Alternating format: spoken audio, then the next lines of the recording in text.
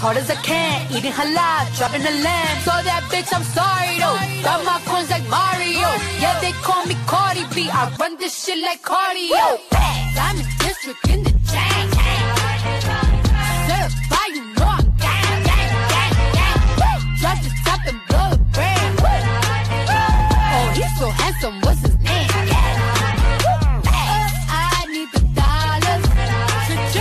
Beat it up like pinata. What up, fashionistas? This is Fab Fashion on Forever Chic, and today we're talking how to slay braids, and we're talking Fulani braids for inspiration for winter. These braids are inspired by the Fulani tribes of West Africa. The traditional style of Fulani braids is characterized by 5 long braids that hang or are looped on the sides with a single braid in the middle. In addition to that, people are loving adding beads, hair jewelry, and courier shells. I mean, that is basically putting a spin on it and giving it your flavor, your personal touch. And it's really trending. It's an amazing style that is a protective style, of course, particularly for winter because the time is very harsh and you don't really want to be messing around with your hair that much. You can try it out for winter, even summer, because it's hassle free.